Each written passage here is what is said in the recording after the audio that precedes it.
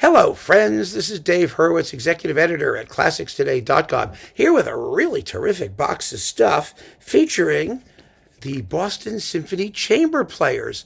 Isn't it amazing how these boxes come out? I mean, this is not something that you think is going to be overwhelmingly popular.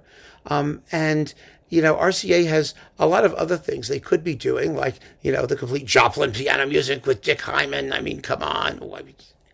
Stuff that we've been waiting for centuries.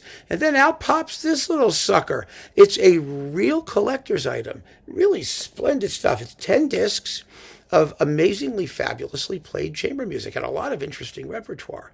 So I'm going to take you through the 10 CDs. The Boston Symphony Chamber Players are best known, actually, not for their RCA recordings, because those all got deleted and they've been out of print for a zillion years. It's their Deutsche Grammophon recordings that we know. They did that Second Viennese School, Schoenberg arrangements of like Strauss Waltz disc, and then they have that fabulous disc of Debussy chamber music. But they didn't do a lot for Deutsche Grammophon. They also did some work, I believe, on non-suches, if I'm not mistaken. Yeah, which would be nice to have back as well. But here it is. 10 discs. The complete RCA albums from 1964 to 68. Now, the Boston Symphony Chamber Players were actually founded to give the Boston Symphony first chair players something to do because they weren't getting paid for Boston Pops concerts. Because the Boston Pops is the Boston Symphony without the first chair players. They were free to go do other things. And so Erich Leinsdorf, who was the conductor then, actually came up with the idea of having a chamber music grouping, which of course a lot of European orchestras already had. You've got the Vienna Philharmonic Octet or whatever, or the Berlin Philharmonic Sextet or Duodectet or whatever. You've got all these, the Leipzig Quartet Gewandhaus thing, they do that there. And so doing it here made a lot of sense because these are wonderful players. My God, they're the best. So here we have it. Amazing stuff. And let me just tell you what's on here, because you will want this. Chances are you will. First, Mozart, the flute quartet. Number 1, and let's see, that's with Doriot Anthony Dwyer is the flute player in this stuff. Joseph Silverstein, the violinist, the great concertmaster. Burton Fine, viola, who was wonderful. And Jules Eskin, cello. These are really, you may not know these names now, but they are major players on their instrument. And then we've got the Mozart Oboe Quartet in F major, Koschel 370, with Ralph Gomberg, one of the great oboists in the history of oboosity. He really is. And the Brahms, let's see, what's this? The Third Piano Quartet with Claude Frank playing the piano. Claude Frank is fabulous. He made a great Beethoven cycle. He was a Schnabel pupil. He could really play the piano. His daughter, Pamela Frank, as a violinist, is also rather well known. So we have those people. Then we've got the Beethoven Serenade for flute, violin, and viola. And I've mentioned who's in there, so we don't need to do it. With Irving Fine's Fantasy for String Trio. Well, that's interesting. And Aaron Copland's Trio Vitebsk, which is nifty, again with Claude Frank. And the Elliott Carter Woodwind Quintet. Who else is in there now? Gino Cioffi, clarinet. Sherman Walt, bassoon. Wait a minute. Walt, yes, excuse me. And James Stagliano, horn. They're all wonderful. Then the Piston Divertimento for 9 instruments with 9 people. I mean, the only one that you probably didn't know, well, let's see, Alfred Cripps is one of the violins, and Georges Molleux is the double bassist. We're already up to disc 3. We have the Mozart piano quartets. Are they both of them? No. The G minor one, Koschel 678. Yeah, the print is so tiny. Oh, my goodness. Again, with Claude Frank and the usual suspects.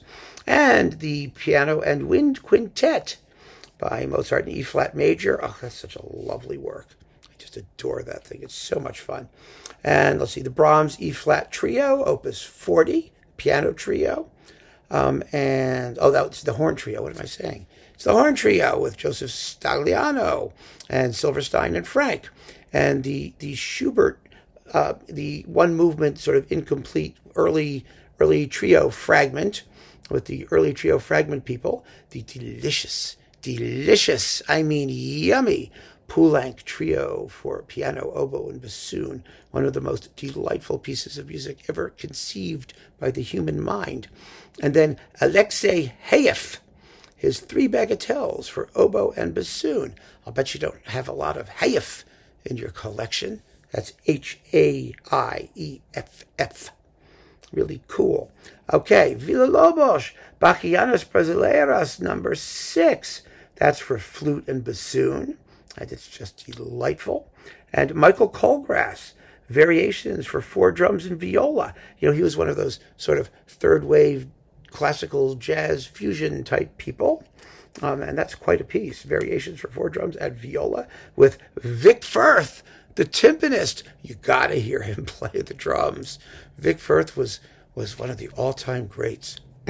I mean, he founded this enormous instrument, drumstick and equipment company, during his tenure in Boston, and he's famous for that stuff too. I have some Vic Firths.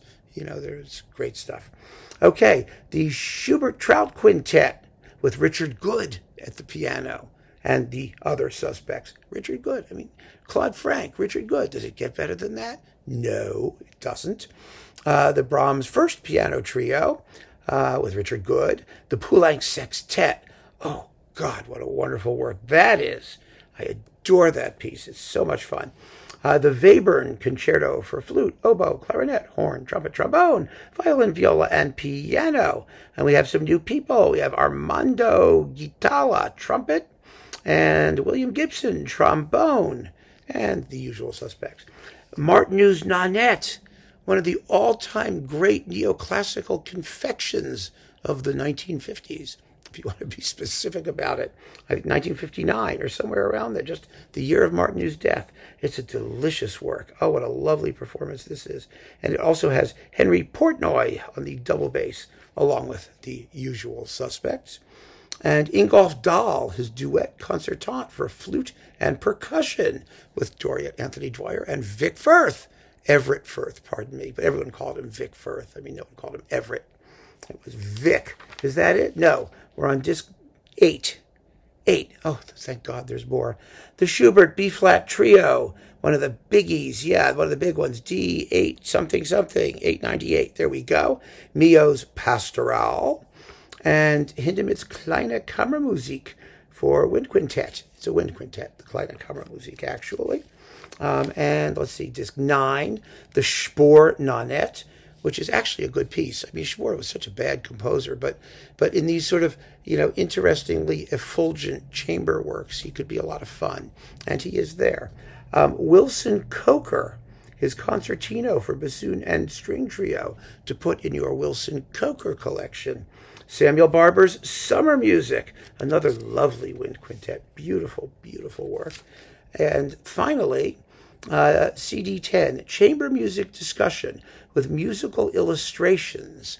This is a discussion amongst the various players with excerpts from their recordings, and the narrator or host of the whole thing is Peter Ustinov, along with Erich Leinsdorf. I mean, these were like music appreciation, sort of education type things with excerpts and stuff like that. And there's a survey of chamber music and all kinds of fun stuff. It's actually just delightful. Delightful. And that's it.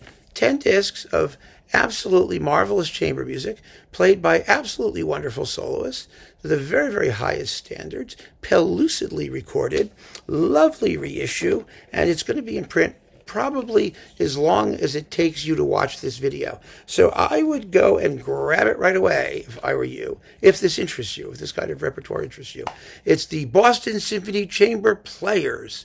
Marvelous stuff. First class. So keep on listening, friends. Thank you so much for joining me. Take care.